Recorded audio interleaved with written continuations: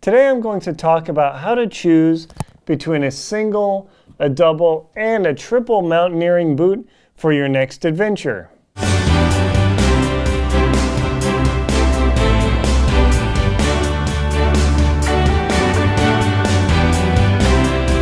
How do you choose between a single, a double, and a triple mountaineering boot for your next adventure? That's what I'm going to talk about today. Hi, my name's Linsdau. I'm a polar explorer and professional adventurer. Before I get into that, if you wouldn't mind, please leaving a comment, let me know how I'm doing, and also please subscribe to the channel to support it. Thank you very much. So let's get right into this. How do you choose between this single, double, and a triple mountaineering boot? In fact, what does single, double, and triple mountaineering even mean? Wow, that's why you're watching this video. So depending on how cold it's going to be on the mountain or the location you're going to go, and how high you're going to go, determines the type of boot that you need to wear. These boots are the La Sportiva Nepal Cube GTX boots. They are a single boot. I'll show you that in a minute. The double boots, my La Sportiva Barances, and then my triple boots are the Malay Everest GTX, I think is the name. So these boots, in my experience, once you get down to about 0 degrees, are going to be kind of chilly. It's not going to be that great. So these are definitely good for Cascade Range, volcanoes, Rainier in the summer, Mount Hood pretty much all year, Gannett, easy, no problem. Mount Washington in most of the year except for winter, yeah, you don't want to do that. You'd be amazed how much you could do with a single boot. But at 0 degrees, that's probably going to be the cutoff. These double mountaineering boots, I've just stood around -18, -20, and been perfectly warm and comfortable in them. On Mount Elbrus, the tallest mountain in Europe and Russia, when I was sitting outside, it was dark, windy. I got chilly, but it was well below -20. I mean, everybody was mega bundled up, and we're sitting there for a long while waiting to get to where we needed to be. These boots, the triple mountaineering boots, these are hardcore. Think Denali, Everest, Choi Oyu, Annapurna, something like that, really hardcore. So how to choose between these boots? Well, let's get into the different weights, right? So each of these boots has a different weight, and let me toss these down here so it's not such a mess. All right, a little bit easier to understand this. Now I'm going to weigh each of the different boots just to give you an idea. This boot here, the Cube, weighs 1,088 grams or 2 pounds 6 ounces.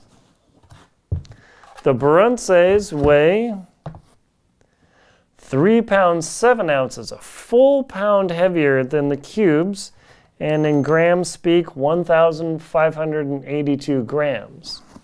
The Malays, interestingly enough, weigh 3 pounds and 8 ounces, or 1,584 grams. Pretty interesting that these boots are within an ounce or a few grams of each other. Kind of surprising. Just some dimensions of these boots, just to give you an idea. This is a size 46. I never remember what size this is. 47, I think. And this is a 47.5. The boots measure 12.5 inches on the sole. This is roughly 13.5 on the sole, and this is almost 14 inches. So definitely a big difference there. The boot to the top of the rim of the leg hole is 10 inches here. To the top is 11, and on the boot part is about 11.5, give or take. But the gaiter adds all the way up to about 20 inches, so substantially different here. So what's the difference between single, double, and triple? A single boot is your classic boot that you would buy anywhere. Nothing to it. I mean, there's a lot to this. This is a really expensive boot. You put your foot in and that's it. It has insulation. It's got lots of padding and nice warmth for your legs and feet. And the idea is it keeps your feet pretty warm, but once you hit 0 degrees, it's going to be kind of chilly.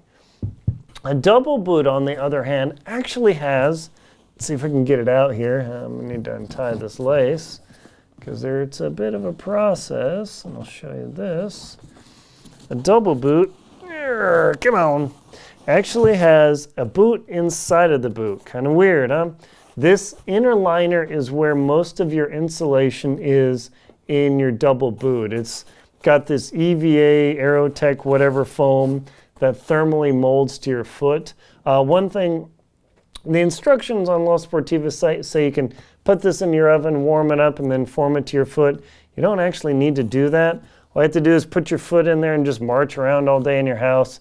It'll mold eventually. So you can see that this liner, which can be taken out to dry in your sleeping bag, putting this boot in your sleeping bag is misery to say the least.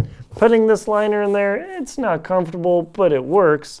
And then this is just a super heavy-duty shell that adds a whole other layer of insulation and protection for your foot. So definitely a step up. I've used these.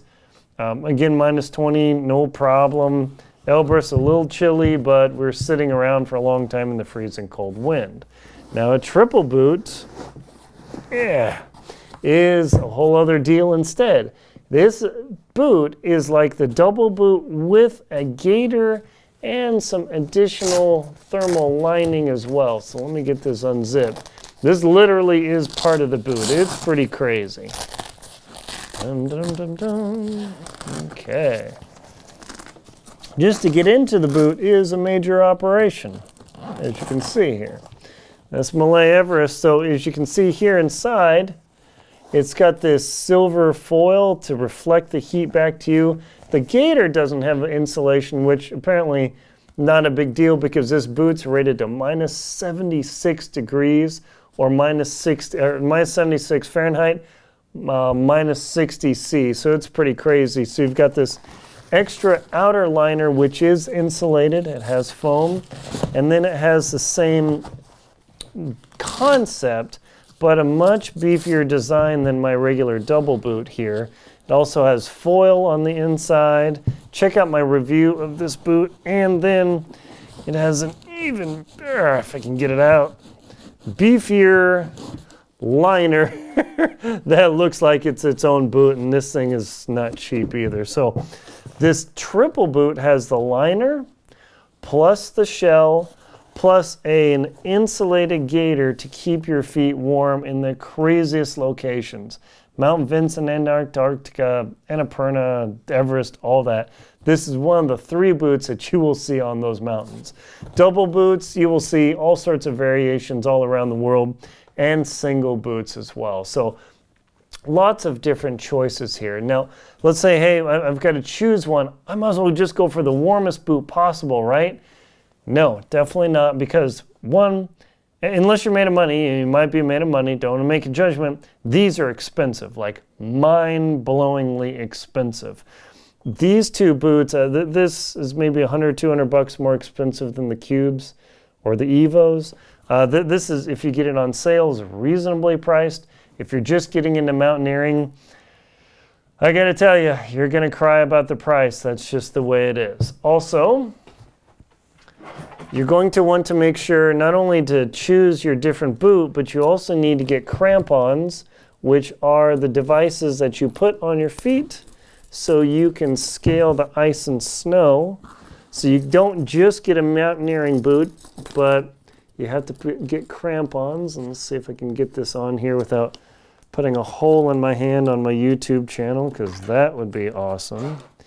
And then this clips on here. Hopefully, ka-chunk, yeah. There you go. So not only do you have to choose your mountaineering boot, but you need to make sure to get crampons that are compatible with your boot, because each one of these boots has a toe welt that is an important piece of the attachment to your crampon, and a heel welt as well that attaches to the, stabbed myself already, the back of the crampon. So all 3 mountaineering boots have that. All 3 mountaineering boots are not flexible at all. This has carbon fiber in the shank. It runs all the way through. This is a crazy stiff and light boot. It's expensive as a consequence. So the mountaineering boot is a choice when you need to do crampon travel on glaciers or ice climbing or anything like that. Your regular hiker boot that's flexible, forget it. So the choice between these three boots is, say, Rainier in the summer, any one of the other Cascade volcanoes most of the year, Mount Washington if it's snowy but it's not winter. This boot will take you to a double boot, will take you to a 6,000 or 7,000 meter peak without too much heartache. On Denali, this boot may require a overboot, like a 40 below overboot to keep you warm. The triple boot is pretty much the ultimate answer. That's what I used on Denali, Everest, anywhere else. This is the boot to go with. So hopefully this has helped you make a decision between the single, the double, and the triple boot. It really depends on where you're going. And as you can see here, I do own all three of these. I have paid my own hard-earned money for them, so I'm not getting these for free just to show you.